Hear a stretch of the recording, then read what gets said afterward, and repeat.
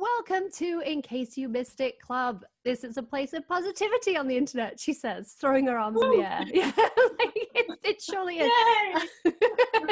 Thank you for your generous donation of positivity. It means a lot. Today I am joined by Helly Acton, author of The Shelf. This is very exciting. I've got your book right here. Look. Woohoo, there it is. Isn't that blue? That blue, I just love it every time. It is a very nice blue. Were you involved in the selection of the blue at all? Not at all. Excellent. They chose nicely.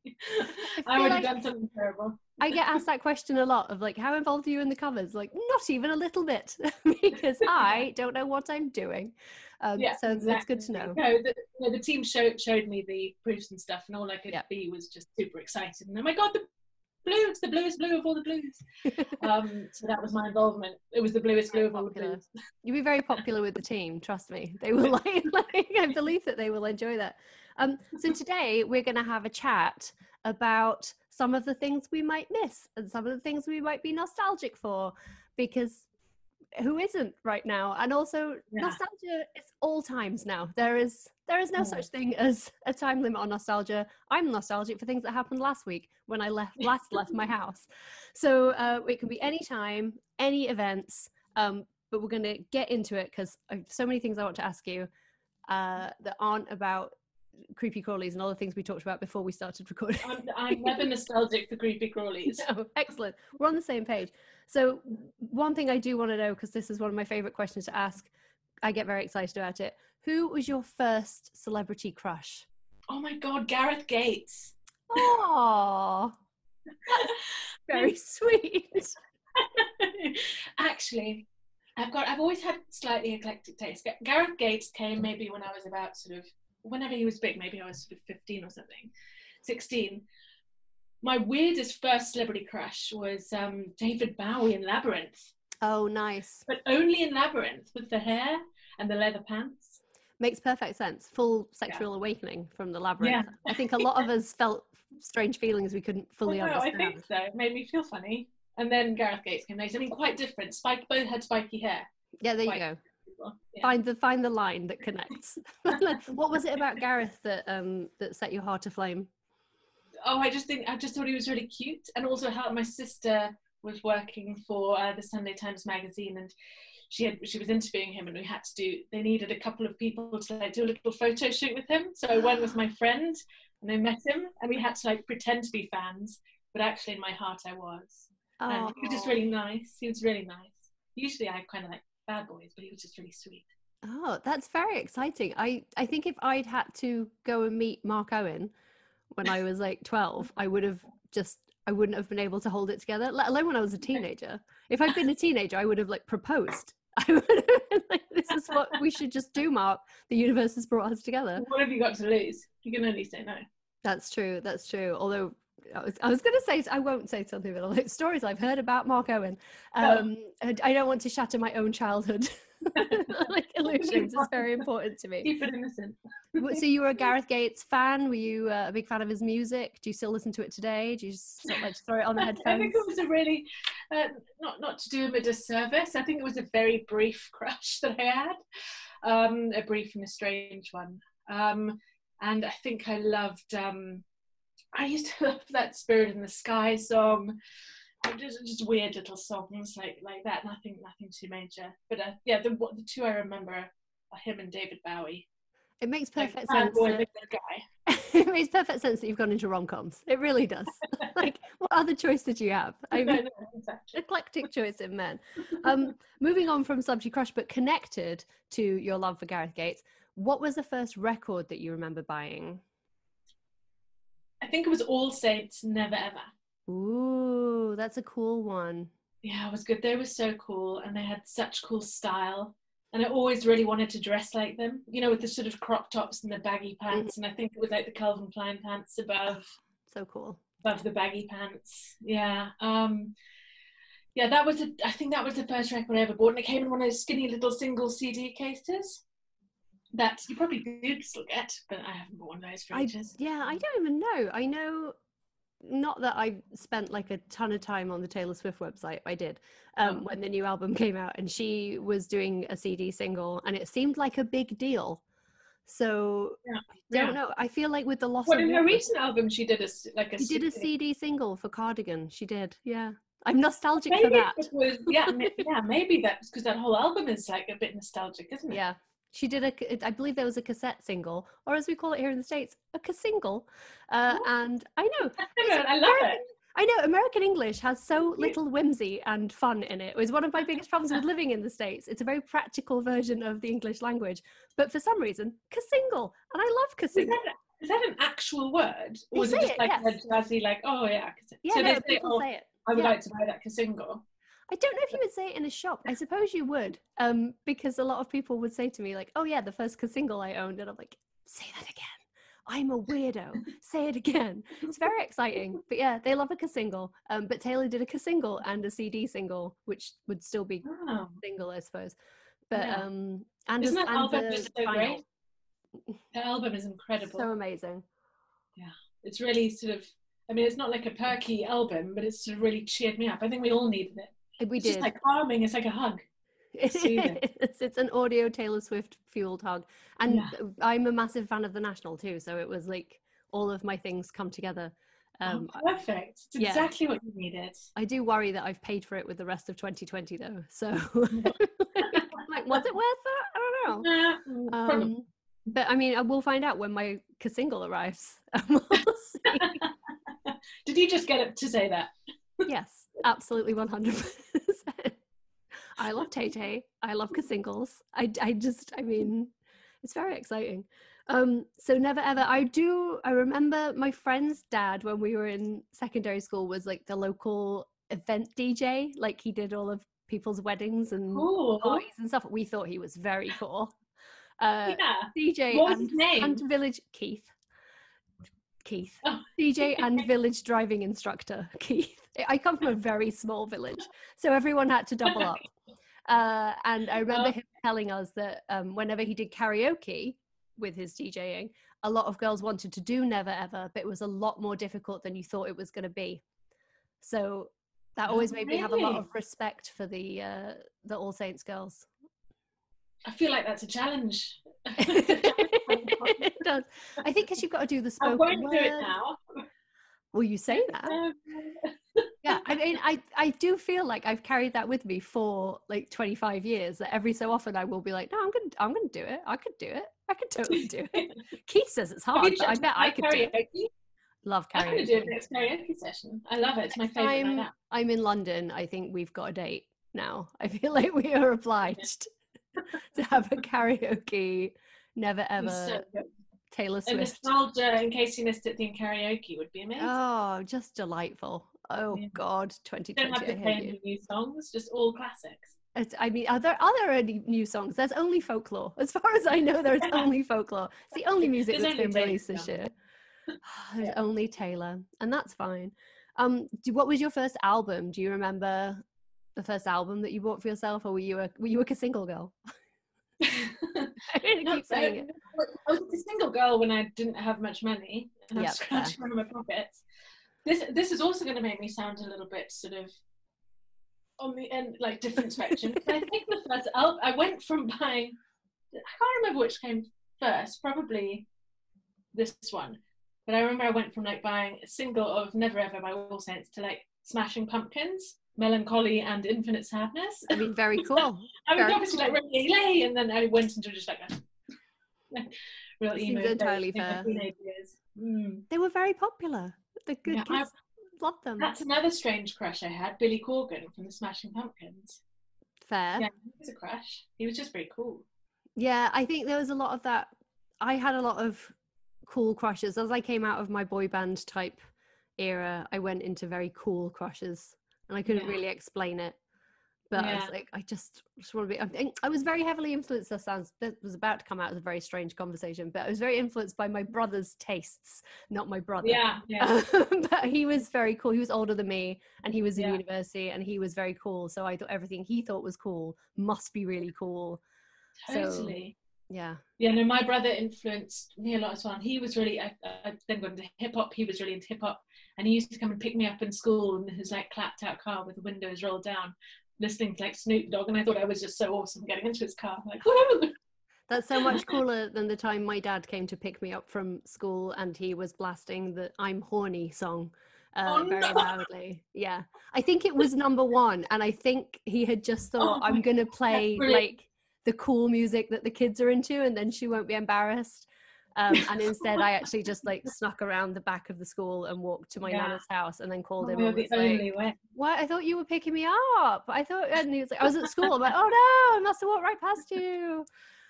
So he didn't do it on purpose to embarrass you? I don't think so. I'm like, I haven't been in therapy for a while. Let's get into my dad.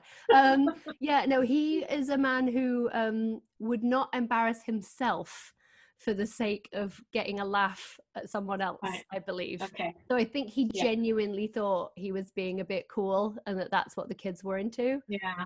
Oh, bless him. Yeah. Yeah, let's go with bless him. Let's decide that that's the way to take that. But Smashing Pumpkins is still cool. Do you still listen to, is there anything you listen to now that you listened to back then? Yeah, probably Snoop Dogg and a bit of hip hop. And, I listen to the lyrics and I think, my God, how can I be like a female-led fiction writer and listen to these lyrics and love these songs? But I just can't help it. They just sound pretty cool. I think there's a line, right? You just have to separate the reality from sometimes, not all the time, no. But sometimes you can say this is of a different time and it's not entirely serious.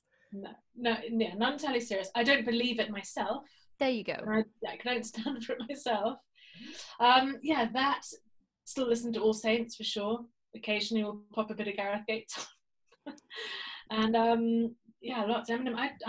I think 90s music, 90s R&B in particular, some of the best tracks ever made. Yeah, I loved a bit of En Vogue. Love a bit of En Vogue. Definitely. Fantastic singers. Yeah, no, I think 90s was a great decade for music. My favourite, maybe. I spent a lot of it listening to Take That, so I'm not fully on board. And that's all my own fault because my brother was in his room being very cool listening to grunge while I played Everything Changes until the tape wore out. Did he tease you about it? Yes, endlessly, still does. It's fine. And in the end, he took matters into his own hands and marched into my room with, I think there was a Jean album, a menswear album, and I think Definitely Maybe. I'm pretty sure it was Definitely Maybe because then that year I got my own copy of What's the Story Morning Glory. It was very exciting. But yeah, he just had enough and he was like, don't come out your room until these are your 3 favorite albums. I'm like, okay, yeah, 14, I'll do it. What a good lesson. Are you grateful to looking back?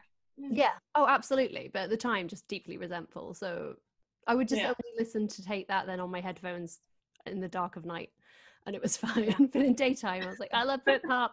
I love Britpop. There's sometimes I wonder, like, would I like to be a teenager now? And I think, social media would be terrible, all these pictures. I was really insecure and spotty, and that would be awful. But then I think it would be quite great to be a teenager during Taylor Swift. That would be nice. That's true. That's true. I do love, this is now the Taylor Swift hour. I love her so much, and I spend so much time discussing my love for her and defending my love for her. I'm happy that the whole world has come around to Tay-Tay and folklore. I think they have.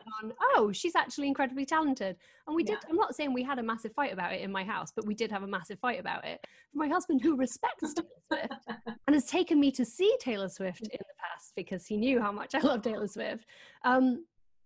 But he suddenly was like, she's just like, these lyrics are amazing and she's doing X, Y, and Z. I'm like, she always has though. And it's cute that you're all catching up. But she always has though. Yeah. And I do think she does something incredibly well that as a writer I massively respect, in that her world building is exceptional. In every song she builds a completely different world and does it with such a tiny amount of language. She's so capable of putting together a world with so few words, and she speaks to the female experience. I think like I don't know another artist that's done it as universally well as she has, and so relatably. And I listen to the songs and think, oh god, I literally hang off every word of every album of Taylor Swift, and people are probably going to be like, oh my god, that's ridiculous, but she's a serious poet, and like the female version of Bob Dylan. If that makes sense. Absolutely, But, like, absolutely. I mean, seriously, beautiful words, beautiful lyrics, such meaning, and like just I absolutely love her.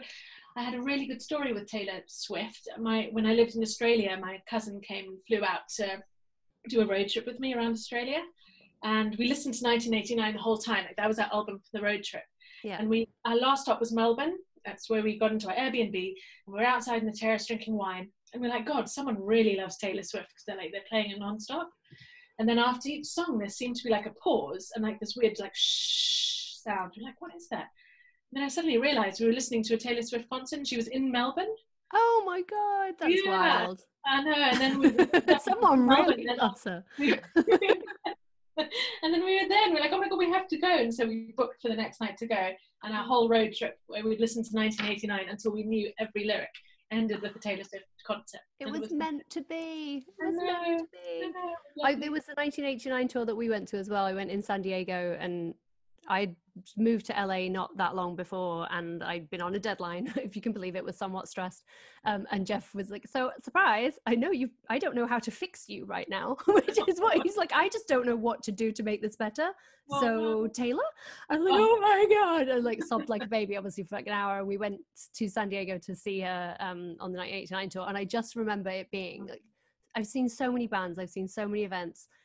I lived in Williamsburg. I was cool for like a minute. Cool. I've done, you know, like, I swear it, but I've never felt anything like that communal experience of being in that baseball stadium full of people who everyone was there because they wanted to be. Everyone was there for a positive reason. No one was there to crap on it or be rude or be mean.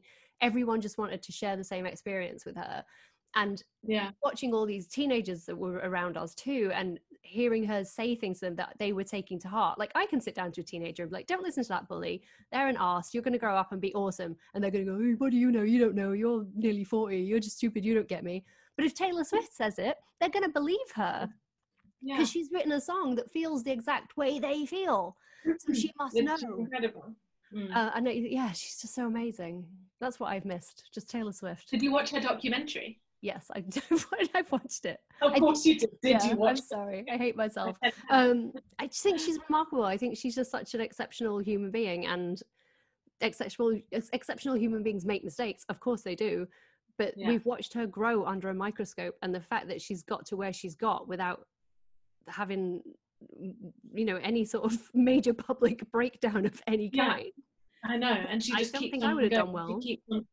I know, and she keeps on just delivering these incredible songs, and you know, she must be such a hard worker, and just that was the thing I got from the documentary, when she was just like, oh, it didn't get any nominations, okay, next I'll do better. And it was like, you've done amazing, babe, have a sit down, have a minute. And the fact that you can be that driven to work and achieve, but still be so artistically incredible. Like how is she doing this? She should be studied. We need to study the brain in some way. Should. But while leaving it in there. Do you think if people are talking about her like this, you know, she might like write a song about us? I think definitely. I mean, not to be creepy about it. It's creepy. But I was like, I just really feel like we'd be friends. I hate people that do that, because it's like, you don't know, but she likes cats and watching. Right? And I'm like, we're still in the same decade. It's okay. But like, she likes cats and Law and Order SVU. I like cats and Law and Order SVU. So I don't want anything from her. You guys would have a lot to talk about. You should go on holiday together as well. Take her on holiday. She needs a break. Yeah. She likes English people. She likes London. Perfect. Maybe we could all come to visit you. Yeah, there we go. Oh, Tay-Tay. It's all coming together. This is the thing. I don't want anything from Tay-Tay. If she's listening to this, don't want anything from you, Taylor. I just want to know you're okay. I want to know you've got the support that you need and friends that will lift you up. Because I think that's important. Yeah. And I can be that friend. Yeah, exactly. Oh, we got off on a I've asked you 2 questions that we've just talked about, Taylor. I'm going to ask you another question, because otherwise I will just keep asking you about Taylor Swift. Do you have, this is a weird one to phrase, but is there a fragrance or a scent that you remember from sort of either your early life or your teenage years that makes you think, that is a smell that if I smelled it right now, I would be right back in that place. White Musk by the Body Shop. Yep. Hard, Yeah. yes. Yeah, I had my best friend Sarah lived next door for many years, and she was like this amazing collector of perfumes, and she was a bit older than me, and she had White Musk by the Body Shop, and it was fancy because we lived in Zimbabwe, so we couldn't buy things like that there, so her granny had brought it over and stuff, and it was this precious like nectar, and it was White Musk, and I smell it now and I'm like really nice memories. It's not a great smell. Yeah, all those Body Shop smells were the same though. I feel like they were so iconic, and I can smell them when I think about them, like Fuzzy Peach, Dewberry. Ananya was a big one for me because that was the new one when I was in my teens. It was like, oh, Ananya's the new one, and I'm like, it was so sweet, and the label was. And then I felt really cool if I liked the henna. There was a henna line. Yes. And I was like, oh, that's pretty cool. God, and the crap that I put on my face just because it was sold in tiny pots by the Body Shop. I'm like, why am I making my face covering it in blue clay? My poor teenage face doesn't need to be covered in blue clay. Yeah, but those smells, man. I worry about the Body Shop. Is the Body Shop doing okay? As a beauty insider, I also have a beauty podcast, so I know a little bit about it. It comes and it goes through its moments. It's been sold a couple of times. It gets around, and it still does a lot of really good products. You can still get a lot of really good stuff from the Body Shop. Yeah, and I think it's just one of those brands that's sort of fallen out of favor. You can buy it's really gone a little bit out of fashion. Yeah, there's love going in there. Like the smells are amazing. Yeah. Like, oh, this is such an experience. Like when you go into Lush at a train station, you're like, wow. But I just haven't heard from them for a while. Not that I used to hear from never. Great sunscreens, really, really good sunscreens, especially for the face. Yeah, solid recommendation on the very lightweight, very easy to wear.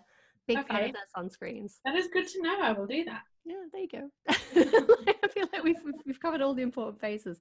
No, I loved it. I was obsessed with it as a teenager because they had these soaps that were shaped like animals from all around the world, and I collected the soaps, and it was like the most exciting thing in the world. And then I just had this massive soap. Did you have a collection? Did you ever use them? No, that's where I was going with this. I had a weird soap collection. I had loads of shaped soaps, and I never used any of them. And I'm sure in the end, my mum just threw them out because they would get all dusty and gross. Did you collect? Yeah, and then you probably don't want to put them on your skin. Oh. Were you a collector? Did you collect anything?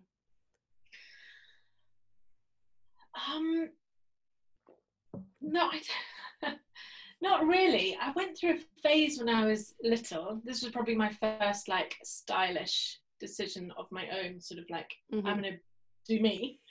I used to wear mismatched socks. Nice. I had a collection of neon coloured socks. They were really thin, and they're like bright pinks and greens and blues and yellows, and I used to wear them all at the same time. So I'd have like 4 pairs of socks on each foot, and I'd roll them down so they were in the rainbow. That's very cool. I mean, really, what a loser! I collected socks. I think that's extremely cool. You were exerting some control over your early life, and that's like really bad in growing toenails. Well, there's that, but it shows a lot of personality. Is there an outfit you remember? What was the first outfit that you remember putting together that wasn't sock related that made you think, like, yeah, this is me. I am me today. After the socks. We're going to fast forward quite a few years. Fair, reasonable. Because I don't remember too much about particular outfits. I did go through at university, so a long way forward. I went through a phase of wearing, I don't know if you went through this phase, maybe it was just me, of wearing like the ankle warmers with stilettos. Oh. My style choices seem to be foot related. I went to university in Nottingham, and I would have had the shit kicked out of me if I had worn ankle warmers with stilettos. But it's a look that I'm interested in. Tell me more. Yeah, it was like 80. I went to uni in London, and it was mini skirts with ankle warmers, stilettos, and like canvas tennis spans. Nice. Was that a thing? I don't know, but I want to believe. That means no, it wasn't a thing. I mean, it wasn't a thing in South Yorkshire or Nottinghamshire. That's what I can tell you. And also, to be fair, what was a thing in South Yorkshire was very limited. So I loved my childhood. I loved where I grew up. It was I realize now from the outside it was a very safe bubble of being quite protected, but it was also somewhat limited in its creative endeavors. Yeah. So no leg warmers. No, I was a not big leg warmer fan as a child. I felt very fancy. Thank you. I felt like I was in Flashdance or Fame, and I would always feel like very cool. I think I was trying to channel that vibe. I think there was an 80s phase when I was at uni in like the early 2000s, and I think I was trying to do that. But I just can't believe I walked around London like for hours and hours in stilettos. I don't remember the last time I wore stilettos. I keep going to visit my shoes every couple of days because I've worn nothing but flip-flops or one pair of trainers for the last 5 months. And so I'll just go in the cupboard and be like, hello, you okay? Are you guys okay? Right in there? And I tried to put a pair on. I don't know. I think I was testing out an outfit because we were supposed to be going to the thing. The thing has been cancelled, obviously. But I was like, oh, I guess I'm going to have to wear clothes for this real event. And I was like, well, what shoes would I put with this dress? And I tried to put on this pair of heels, and it was like a toddler. I was like a toddler. I was like, ooh. Yeah. It was not pretty. I guess I don't wear heels. Yeah. No, I haven't worn heels in such a long time. I wish I was better in heels. I would love to be just one of those people who are like, I don't feel comfortable if I'm not in heels. Yeah, my best friend is one of those people, and I've always been envious. Yeah, and when I lived in New York, I wore heels. I never went out in flats, like out, you know. I wore heels every day for 6 years, and now I'm like, heel? What is a heel? It's like, I know. Squeaking. And they squeak now when I put them in. Yeah. I think my feet are growing. Like, Yeah, I've just got big flat feet now that they look at pointy stilettos. Yeah, and I still have like a huge bag of them because I can't bear to throw them out. Oh, I'm absolutely never parting with them. One day I will wear these. Yeah. And it will be amazing. I'll run down the road. But it's coming. It is coming. Yeah, it will come. It's very exciting. Heels. Oh, I'm gonna have to go and visit them today. I'm gonna have to go and see them and apologize. I just don't think I can get into the points anymore. The points.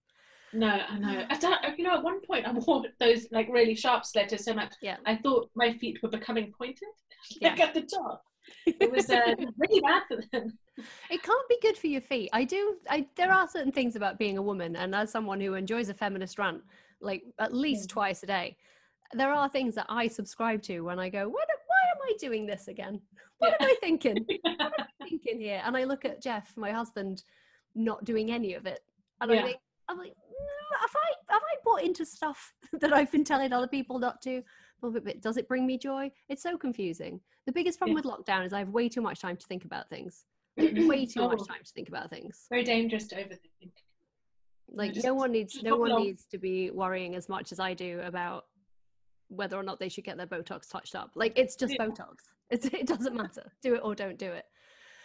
I'm waiting for the time when you can just do Botox yourself. Yeah. maybe I'm just gonna buy some and give it a shot. Maybe like the dark interweb or something. I mean, it definitely is easy to get.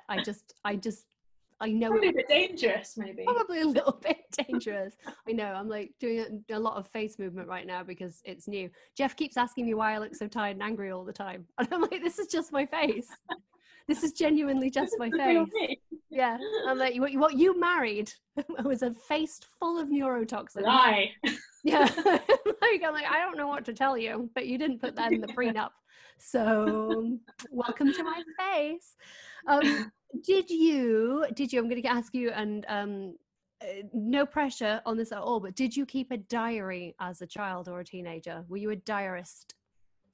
I kept a diary for a very little bit. Yeah. But then two things happened. My brother found it, and then I stopped writing it, and I got rid of it because it was really embarrassing. And then the next one, when I got a bit older and a bit naughtier, is my mum found it, and we had words about the content. So then I stopped keeping a diary. That's so traumatic. That is very upsetting. My mum found mine when I was little, and read it out to the whole family, or at least told the whole family about it. Oh yeah, monster. He told them, and at the dinner table there were many hilarious jokes made about my diary, and I do remember fleeing the table. Yeah. I fleed the table in a fit of pique at the age of 12. I was a very emotional diarist. But wow, yeah, I would not want to have had to have a discussion about the contents. That's a lot. As an adult. No, it was because I think I was like 12 years old, and things were getting hot and heavy at around sort of maybe base 2. And I wrote about them, and my mum found them and took me for a chat, just the two of us. Oh God. Talk about growing up too fast. The nightmarish chat. I remember my mum coming in to have the birds and the bees chat, and I was trying to put washing away. I remember very clearly. She sat on the bed, didn't want to be having it at all, but I just started seeing my first boyfriend. Also, when I was 17, I was not a child. It was way too late for anything like this. I was a late bloomer, but I wasn't stupid. I read too many books, and I just remember her sat there being like, "Well, we're gonna have to have this conversation," and I was like, "Oh my god, no! Oh my god, no!" And I was just folding. No, don't worry, it doesn't matter. Yeah, I'm like, we don't have to have it. We don't have to have it. There's nothing to worry about. It's fine. And I'm folding clothes and shoving them in the wardrobe, and like. Not catching her eye. Doors. Yeah, I'm just, do not look at me. Do not say these things to me. I cannot believe you're doing this. Oh, it's so cruel. Yeah, I guess really, you have to do it, but it's very cruel. It is. 17 is quite old. Mind you, I think I'd rather I was 17 than I was like 8 or 9 or something. Well, the stupidity was that she knew I already knew. So I'm like, I'm 17. You've seen me reading your Barbara Taylor Bradford books from the age of 10. So I'm like, I'm pretty sure I go to school. Like, I know what goes on. Why are we doing this? And it was just awful. It was just, I don't know what either of us got out of it. How long did it last? The boyfriend or the talk? Because they both felt like they went on forever. The talk was very brief. The boyfriend lasted about 18 months-ish, a little bit longer maybe. It died a death when I went to university, like these things do. It was, and not before its time. let's I ruined my entire first year of university with a boyfriend. Oh no. Yeah, that's why I had from like high school. Yeah. I feel like I think everyone knew. I think the day you get there, you're like, well, this is done. But then you just drag it out and it's miserable and you're both so happy, but it's like, but we're in love. And like, no, you're not. And I feel like I totally missed out on like some really great nights out, and I still sort of am quite bitter about it. Yeah, no, rightly so. Me too, because I'm like, oh, that was the night everyone went to that party and they all dressed up, and I went to Sheffield to stare at someone I didn't like. Yay, teenage years. Amazing. I have one more question I'm going to ask you, and it's my favorite question to ask everybody, and I'm already excited about the answer just from what's in your room. What was your favorite childhood book? If you can pick one. If not, you pick several, but I'm going to guess it was that one. Yeah, massive Roald Dahl fan when I was little, just because of the words. Yeah. I'll just do that again because I got a bubble in my throat. He's overwhelmed with emotion when it comes to talking about Roald Dahl. Just the words and the imagination and the made up stuff. So he was a big part of my life growing up. I think I remember being obsessed with Nancy Drew and all of her mysteries. That was a brilliant series. I'm pretty sure I read them all. And then as I got sort of into teenage years and I started studying sort of English literature, like Beloved by Toni Morrison was something I became obsessed with and I've read multiple times. That was beautiful, and that made me love language, because just the way she wrote was so incredibly poetic and stunning. So probably if I had to choose, it would be Matilda Roald Dahl. Fair. Hence why I now have her behind me. Oh, is this your office where we're speaking? Is this where the magic happens? This is where the magic happens. But don't ask me to turn the computer around. Shan't. Absolutely. Oh, if you could see, I mean, I have this horrifying backdrop behind me because the wall where I usually record against, the shelf fell off it. So now there's big chunks of paint missing from the wall. And if I turn it the other direction, there is a bed covered in crap because I have reverted to being a teenager in lockdown. And we had to turn the spare bedroom into an office for me because my husband needed my office to do his actual job. So I now write from the spare bed like a child, like just like a teenager covered in makeup and stuff.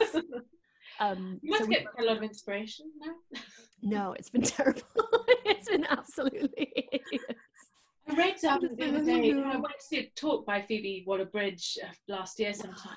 And she was saying that she writes in the morning from bed, like lying down on her pillows and stuff. And I tried that for a while because I just want to be Phoebe Waller-Bridge. Fair. But it was okay. It didn't really work for me. I can't work. She's doing her neck no favours. As someone who is a few years older than Phoebe Waller-Bridge, let her know now, as someone who has spent a lot of her career working from bed, because it's where I prefer to be. Like, you're doing your neck no favours, Phoebe. Get yourself a nice desk. Get yourself with an ergonomic chair. With a real chair. Otherwise, you too. When I was writing, I think it was I Heart Hawaii, I can't remember anymore, but I lost all the feeling in my right arm because I was not sat properly when I was writing, and I trapped a nerve. And I showed my editor going like, so funny story, but I can't feel my hand. You were typing with the other hand, just one. It was like, it would still work, but I couldn't feel it. So it was really weird. And I had to do physio and like fix it. But that is a good warning. Thank you. I'm terrible with how I sit. Me too. I'm terrible right now. I'm all hunched up. I'm doing it now, even though I have just told you about my bad neck, my bad back, and my destroyed arm. I feel like the main guy in Despicable Me. Yes. Oh, I'm hunch-tastic. I've like 5 times a day I have to go like a little. Sometimes when I think about my posture, like if I'm walking, if I suddenly started walking like this, I think people would think I was complete tosser. There's that. I'm very weird about posture. Like I have, it's in my head all the time because my nan, we come from a tiny mining village, but my nan was very interested in looking like a lady and walking properly and having shoulders. And she would do a lot of, she would pull your shoulders back, but she would kick my legs in because my legs were splayed. So I would like I walk like a pony now, to the dismay of many yoga teachers in my more middle class life these days. Yeah, I know. I'm like, and it's true. Like my knees sort of turn inwards a little bit because of how I'd like walked as a kid. But it makes me very conscious of it. But yeah, most of the time when I try and be like, no, this is how I should be, I feel like a twat. Why is that? Why do we feel like tossers sitting properly? I don't know.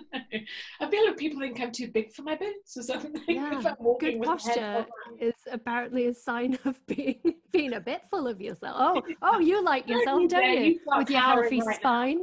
You and your healthy spine think she's clever. I'm just learning a lot about myself today. Thank you so much. This has been the nicest chat. So tell us about The Shelf. I want everyone to know everything about it. They should go and read it. It's wonderful. Here it is. I'm going to hold it up while you tell us about it. So this is The Shelf. It is a book what I wrote last year, and it is a story about Amy, who thinks that her long-term boyfriend is whisking her away on a dream holiday to pop the big question, but instead he dumps her on the set of a really brutal new reality show called The Shelf, where she's joined by 5 other women, and they have to take part in these weird, sexist, awful challenges to prove their worth and be crowned the keeper at the end and win £1 million.